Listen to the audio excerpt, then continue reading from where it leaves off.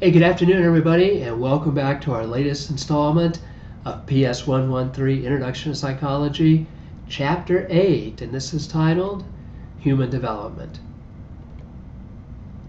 In Part 1, and this will be a relatively short lecture, I want to go over several key ideas, just 3 to be exact, and these include the definition of developmental psychology, how a longitudinal design works, and how a cross-sectional design works.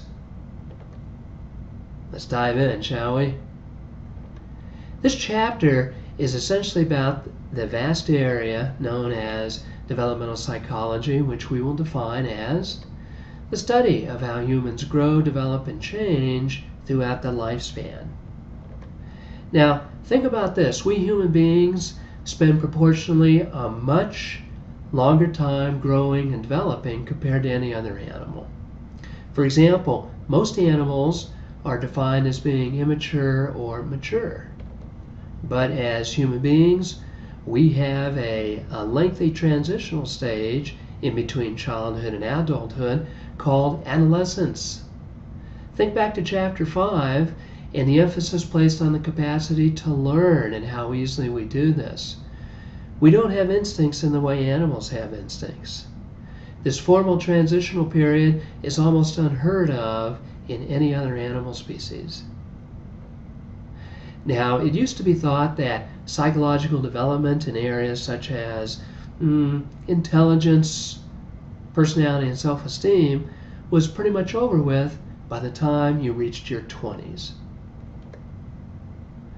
Well, now we know development and growth can continue in different life areas for much longer than that, certainly into middle age and perhaps even longer into old age. It seems that we are constantly changing and developing. For this reason, developmental psychology has several nicknames. It's been nicknamed the study of development from the womb to the tomb, or the cradle to the casket.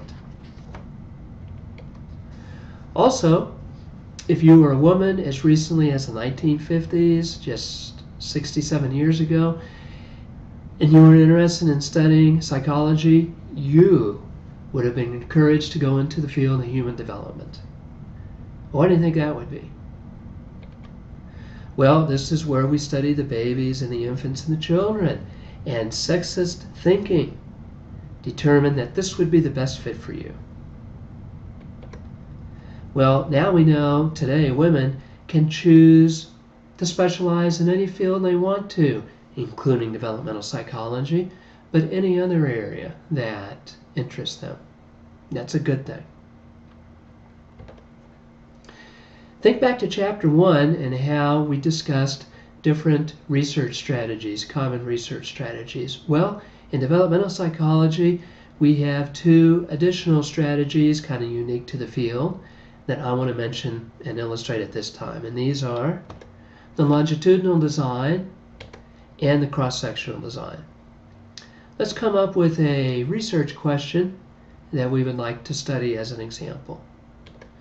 Are you interested in the development of self-esteem generally as a group as they grow up? Does self-esteem on average increase as children get older? Are there generally bumps in the road where self-esteem may take a hit but predictably bounces back?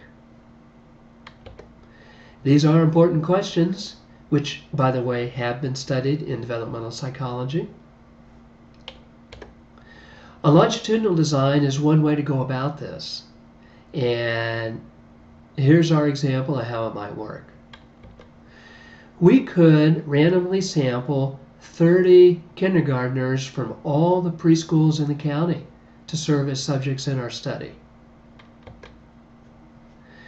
We would bring them down to NMJC on a prearranged Saturday morning, and we would do interviewing and testing to assess self-esteem in each one of them. Now, this is quite a project already, but guess what? We would bring them all back again the following year when they're first graders and do it again. And then we would bring them all back again the next year when they're second graders. In fact, we would bring this cohort of 30 children back each year as they get 1 year older for 12 years through high school graduation and assess development and changes in self-esteem. That would be a lot of data, wouldn't it? Over many years, and we could see how trends in self-esteem develops.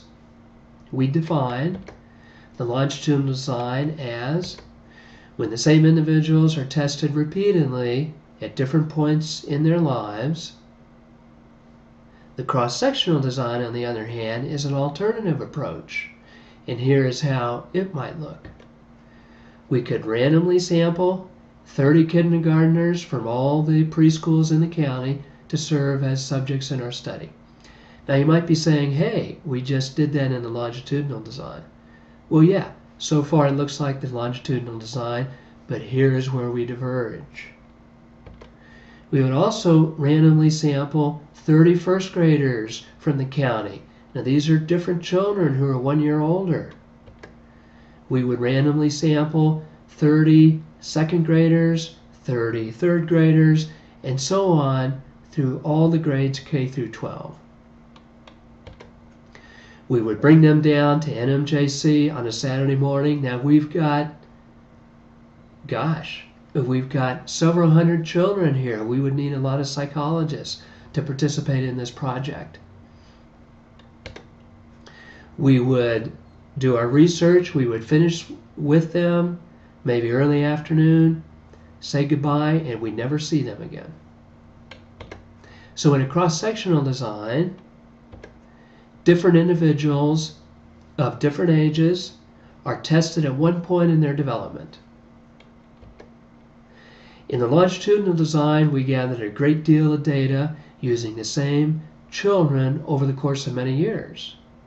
But in a cross-sectional design, we gathered the same amount of data, but did it all in one day using different children. There are strengths and weaknesses to using each approach, but in theory, we should come up with the same general results. Remember, a longitudinal design, a longitudinal study takes a long time. That's the key. Longitudinal design, first four letters, what's the word? Long. It takes a long time. But a cross-sectional design study is much quicker. And we look at a cross-section of all the ages we're interested in one snapshot. By the way, what do you think we would find from our research? Well, if children in Lee County are similar to children all across the United States, and that's a very safe assumption, we would see high levels of self-esteem already in kindergartners. We would see self-esteem take a hit, generally speaking, as children enter junior high school, but then bounce back. And then we'd see another hit, another dip in self-esteem on average upon entering high school. But that would bounce back pretty quickly. Well, that's all for part one. I'll see you real quickly in part two.